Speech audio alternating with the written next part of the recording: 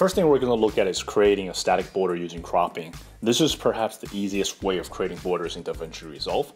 As you can see in this sample clip, all we are going to do is go to Inspector, and then under cropping, we just need to adjust crop right and crop left to the desired point. And then you have it. You will have a static left and border throughout the whole clip. Now to do a top and bottom border, we'll go to crop top and go to bottom and then do the same thing, and then you'll have it. You will have a static top and bottom border throughout the entire clip. Just like that, very simple. Alright, next we're going to look at creating dynamic borders using cropping, and a key concept to understand here is keyframing. And the way to understand keyframing is at what point of the video do you want the effect to do what. So now we come to Inspector, do the same thing, go to cropping, but instead we're going to set a keyframe. Bring up the curve. This makes it very easy to work with. And then we'll need to adjust the keyframe to the beginning of the video, and then set it to a point where you want the border to begin.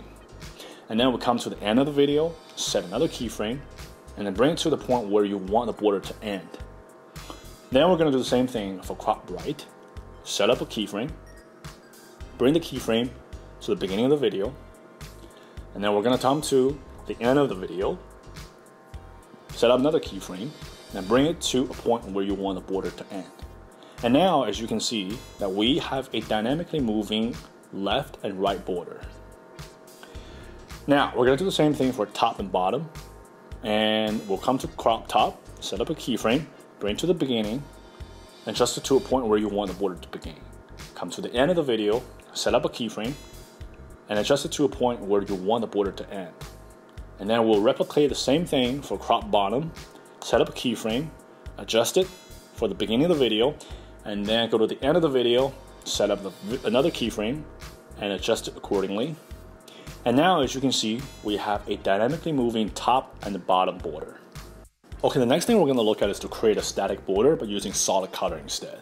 The first thing we're going to do is go to generators on the left hand side, bring solid color on top of the existing clip, and then make sure that it covers the entire clip as well.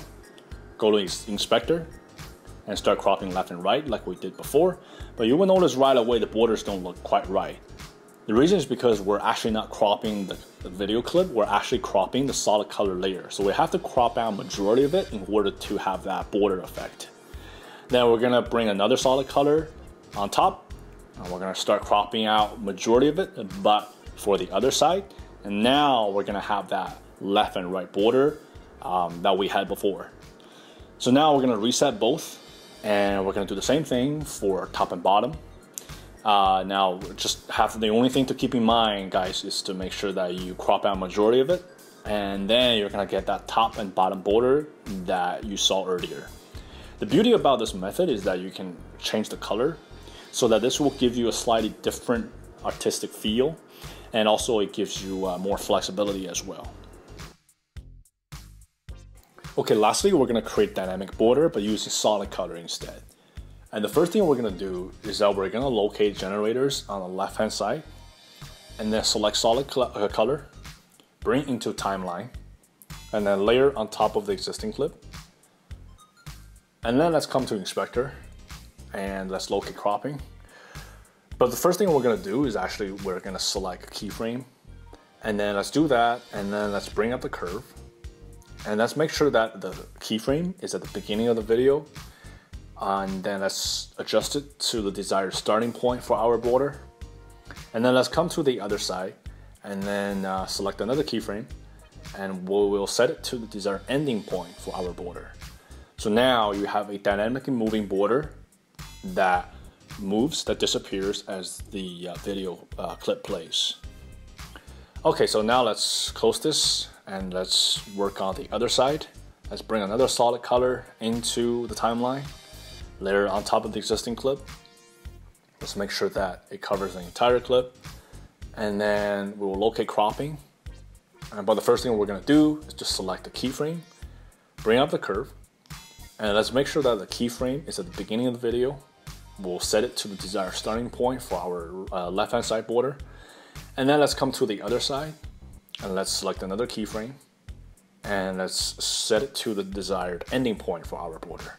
So now, when we play the entire clip, you will see that we have a dynamically moving left and right border that disappears as the video plays. Now, the beauty about this approach is that we can change out the color for the borders, and then this gives you more flexibility, gives you more control as an artist when it comes to creating borders. So it also gives you a different artistic feel. And so now when we do that, you will see that you have a dynamically moving left and right border that are white.